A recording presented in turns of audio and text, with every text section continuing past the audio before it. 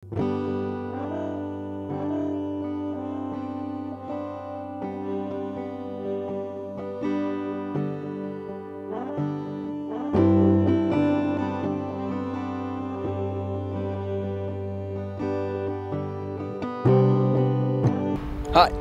my name is Gijs, and together with my dad I'm reviving this beautiful schooner called Tijgerhaai. In the last video I told you guys I would give you a tour of the ship, but I need a little bit more time to do this properly. So instead I will share with you guys an overview of the plans that we have for the ship.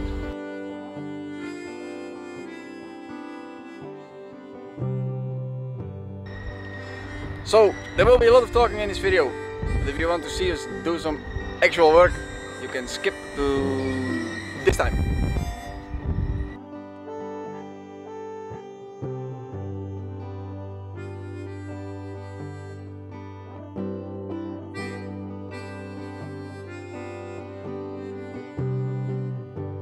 I will try to share with you an overview of all the things that we're going to do to the ship. Now this list is by no means complete, so forgive me for not giving you a complete overview, but I will try to do my best.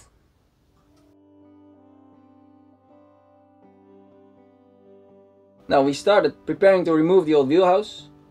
As some of you might have noticed, the aft mast is going straight through this wheelhouse. So in order to get it off, first we need to take off the aft mast. Now when the old wheelhouse is off, straight away we'll put the new wheelhouse on top, and then we can start preparing everything to weld the wheelhouse in place actually. So when the new wheelhouse is completely finished and installed, we'll put on a longer aft mast because it looks better. Then we will remove the bumpkins on the aft, so the back stays we will just attach to the deck. The bumpkins are actually used for hanging the dinghy, so we'll install some davits on the aft railing, and then we'll need to shorten the aft boom because it makes the mizzen sail look a lot better when it's a little bit more narrow and a little bit higher. Now we also need to remove the boom of the mainsail because with the new wheelhouse it's not able to pass from starboard to port, so we'll get rid of that completely, and then we'll install a mainsail with a wishbone because the sail area of this is a lot bigger. And compared to a Bermuda sail, it also looks a little bit more classic. Now in the front we will add one more stay, so the sail area in front of the foremast is divided over 3 jibs, or 1 forestay sail and an inner and outer jib. Again, because this looks better and it's easier to handle 3 smaller sails than 2 very big ones. Now, just in case anybody is wondering, the ship is currently quite weatherhelm, getting a little bit extra sail in the front and a little bit less sail in the back moves the sail point forward, which is good for its overall sailing properties.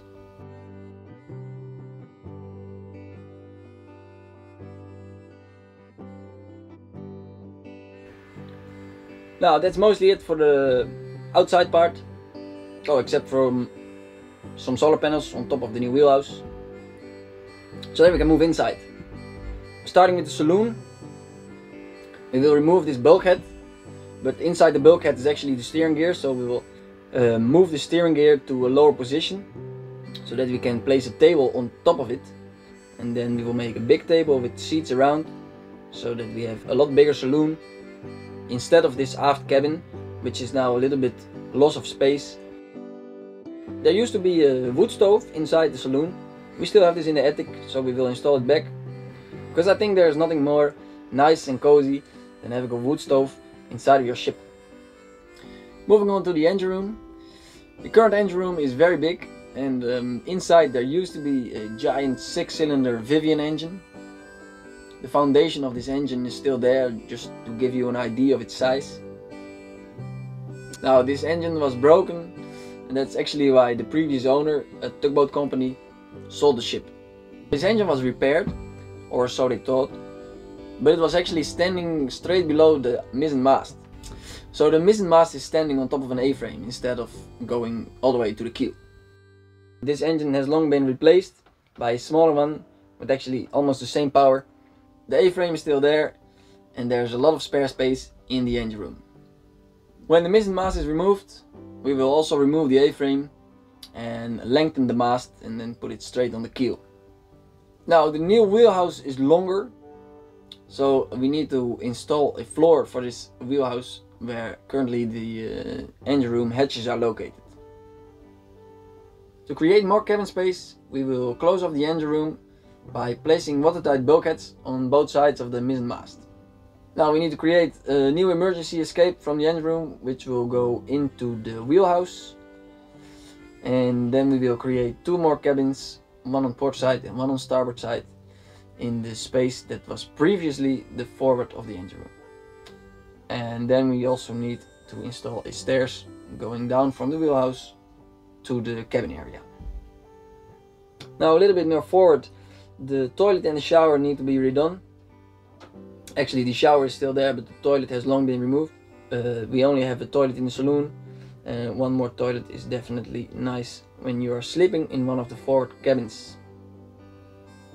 Then even more forward we'll go to the forecastle, and here we will install a bow thruster. Now we've done this before on another ship, actually the ship that I'm on right now, and it's really nice to have when you are maneuvering in small spaces or in marinas. So while we're at it, we might as well install a bow thruster there also.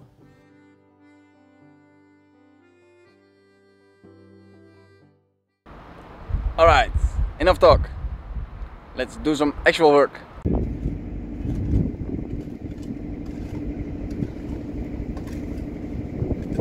In a few moments the transport company will come to shift the wheelhouse from the container to right next to the ship, so that we can start preparing to exchange the old one with the new one.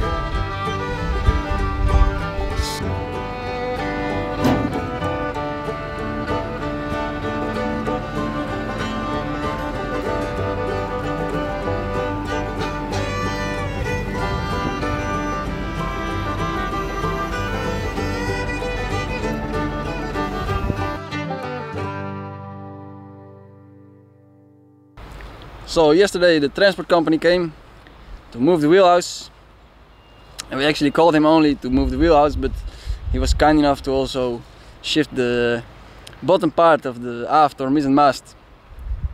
So now we already have that standby for when the aft mast is removed. Now this wheelhouse has been covered in trees for a few years, so let's do some cleaning first.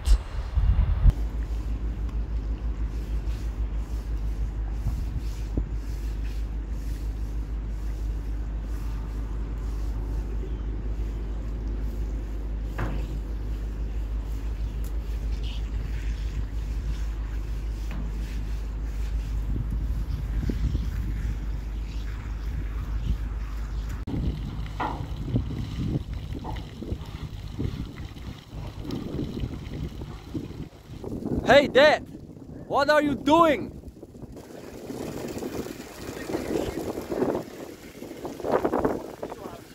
Why?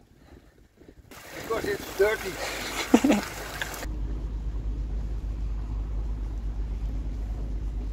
So we will straight away paint the new wheelhouse so that we have no more problems with the oxidation of the aluminium. Now we're using a water-based wash primer that's dry in about 2 hours, so that the smooth aluminium surface has good adhesion to our paint. And then we can use the normal primer that we use on the rest of the ship also. Now I know oxidation gives bare aluminium a protective layer, but we are not planning to keep the wheelhouse unpainted, so we don't want oxidation on the wheelhouse anymore.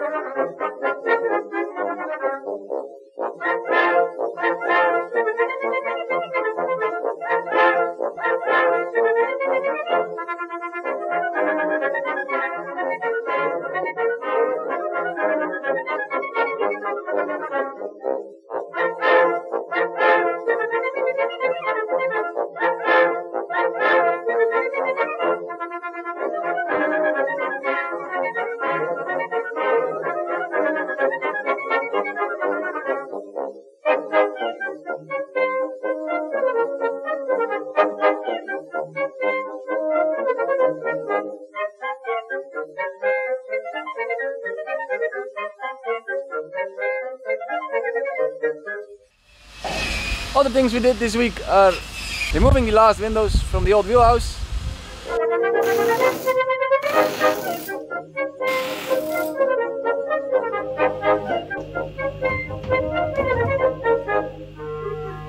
And we've been quite busy with some other jobs that we do on the side in order to fund this complete project.